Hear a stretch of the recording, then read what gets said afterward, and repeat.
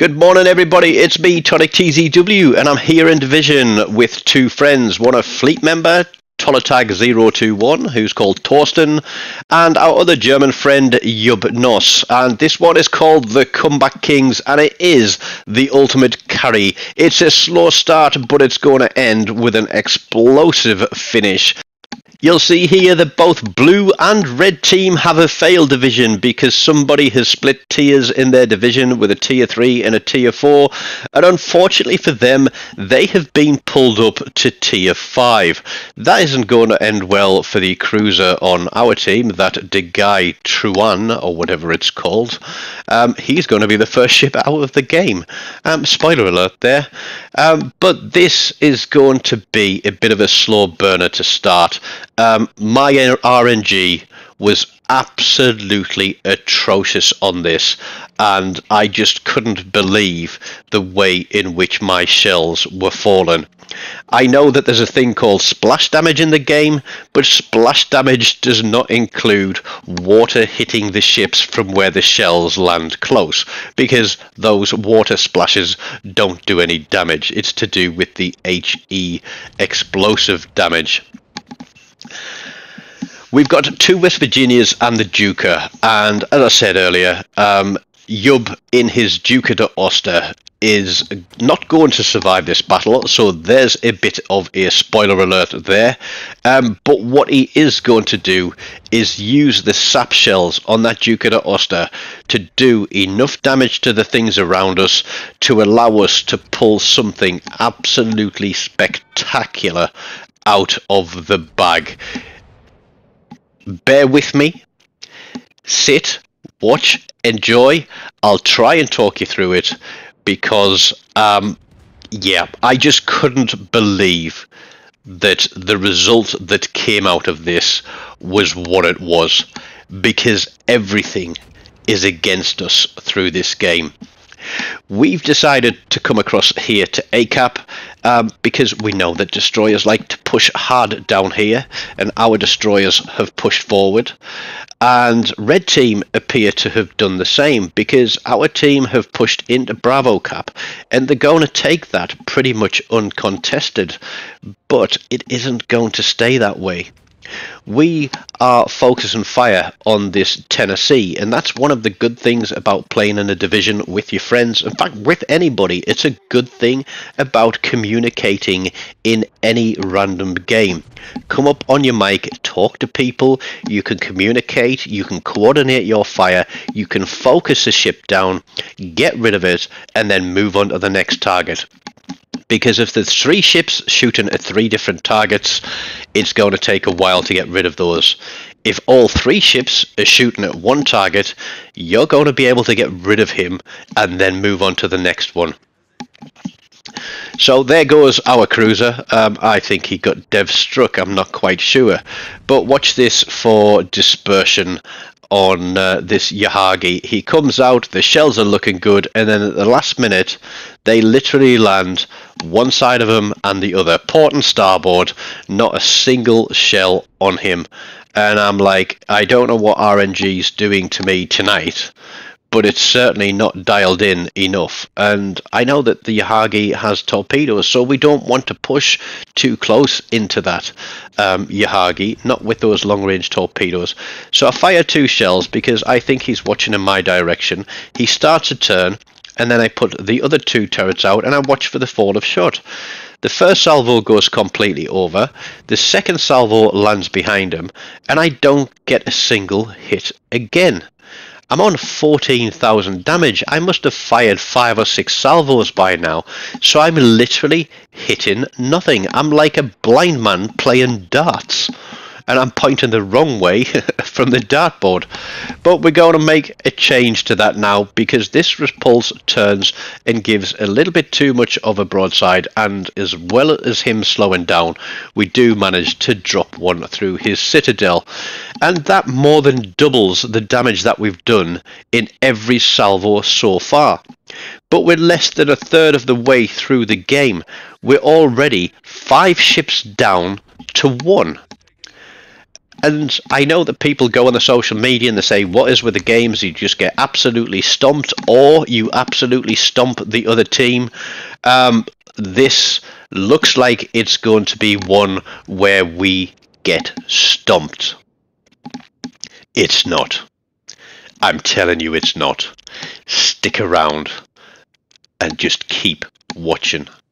The Repulse goes bow into us. I'm aware that I'm giving up a lot of skin to him.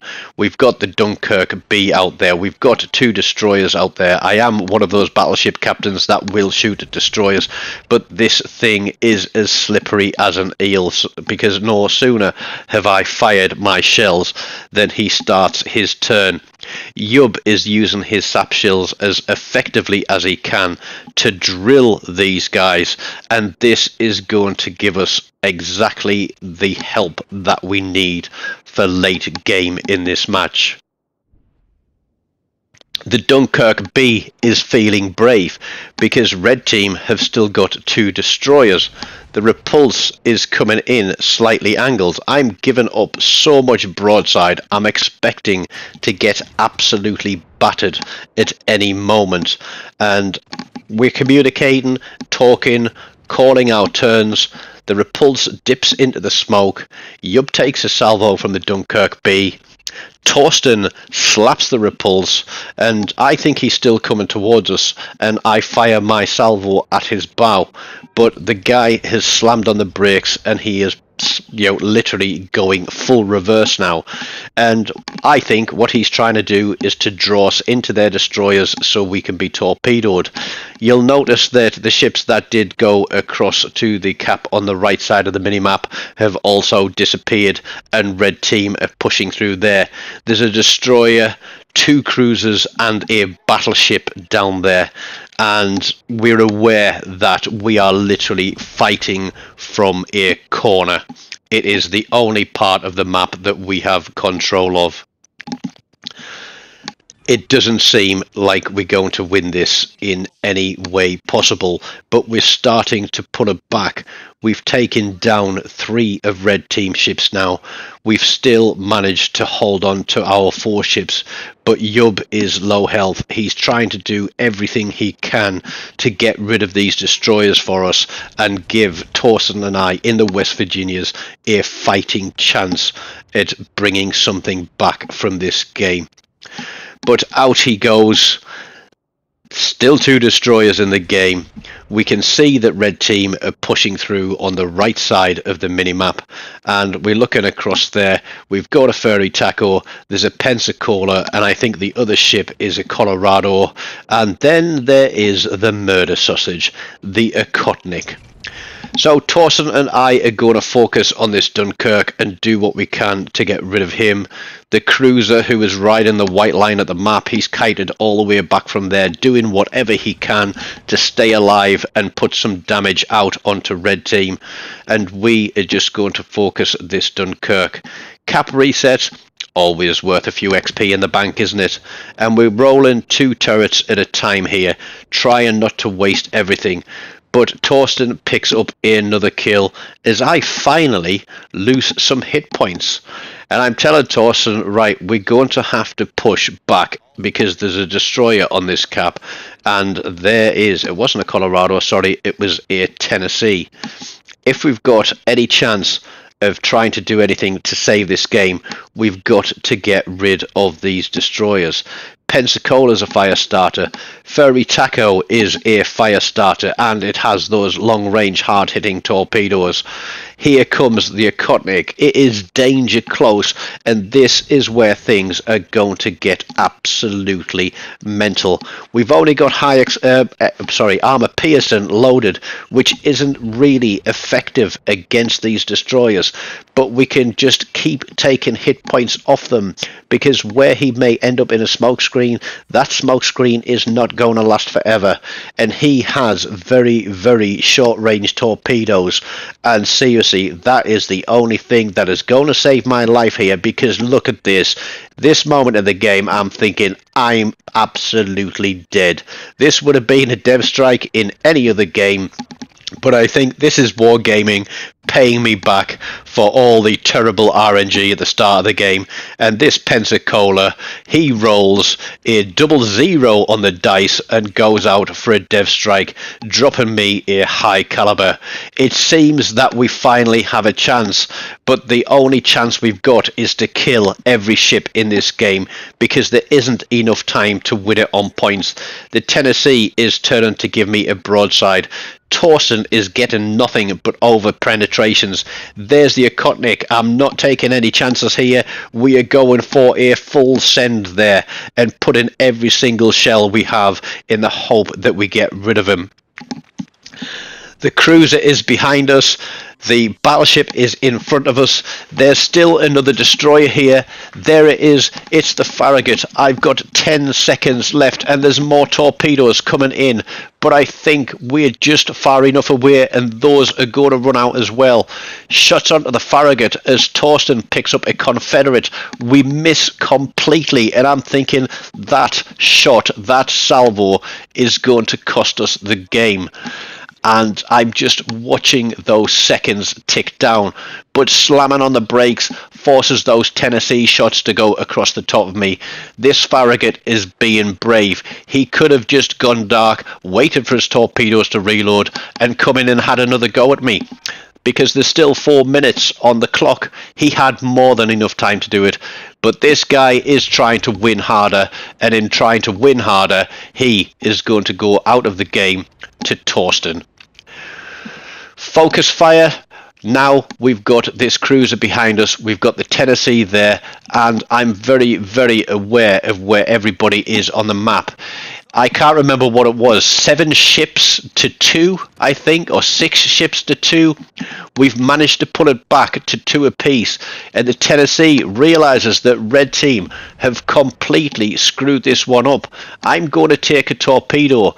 We put shots out at the Tennessee. We get some hits. It's not enough to kill him.